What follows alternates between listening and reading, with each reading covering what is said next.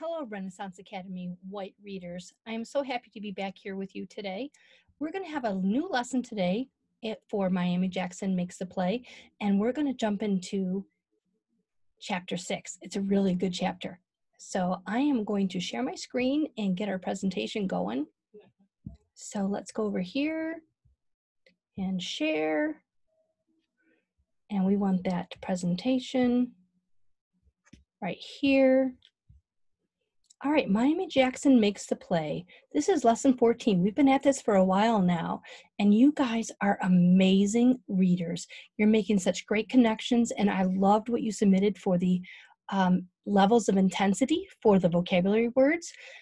But we're going to take a break from that for today because I want to get you into chapter 6. So supplies and materials for today, we're going to need our student notebook and the pencil. So the charts that you had up to this point, and chapter 6, which is part of this presentation.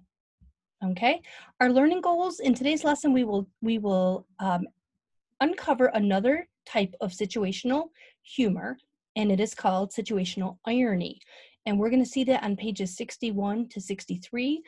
And we're going to talk about situational irony in just a minute. And we're also going to be using context clues to determine the meanings of unknown words, because as a white reader, we're always trying to increase our vocabulary, both written and reading.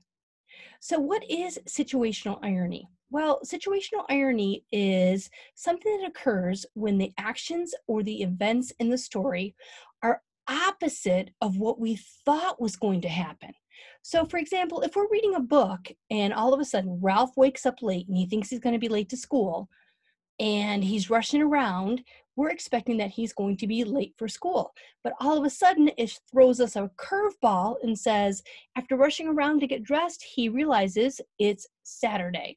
So that is situational irony. He woke up on a Saturday. The situation is that it's a Saturday. He would expect that it is a school day, and he starts rushing around. So situational irony. Well, in chapter 6, we're going to see an example of situational irony on pages 61 through 63. We will read/see an example of situational irony, and I'm giving you a little hint right here with this picture. This is Kenneth and Destiny Tate. Remember, situational irony means that something happens that is opposite of what you were expecting or thinking was going to happen. So remember, when you start reading chapter 6, it jumps right into it. You think something's going to go down, but something flips and something else happens. And that's situational irony. All right, so our lesson 14, oops, I'm sorry, boys and girls, let me go back there. Our lesson 14 assignment is going to be this. We're going to describe the example of situational irony that we find on pages 61 to 63. All right, and then we're going to also add to our new vocabulary chart that we've been keeping these following words. On page 60, smirking, page 65, grumbling, page 65, chanting, and page 67, rattles on. So as you read chapter 6, you're going to put those new words on your chart, and you're going to say what you think they mean in your own words. So we're going to see the chapter. This is chapter 6. I'm going to decrease or get myself out of the way here, and I'm going to go through this.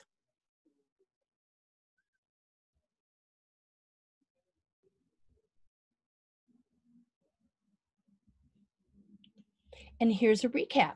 So we're going to describe the examples of, well, the example of situational irony that we found on page 61 to 63. Hint, hint, it has to do with Destiny Tate and Kenneth and what happens in their exchange. And then you're going to add the new vocabulary chart to the following words: smirking, grumbling, chanting, and rattles on. Chapter 6 is a great chapter.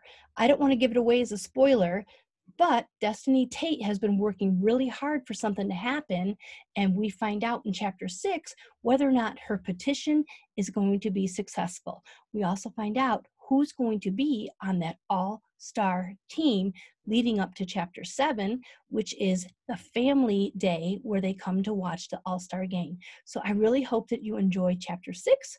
I hope you enjoy this assignment, and I will see you again on Wednesday. Bye for now.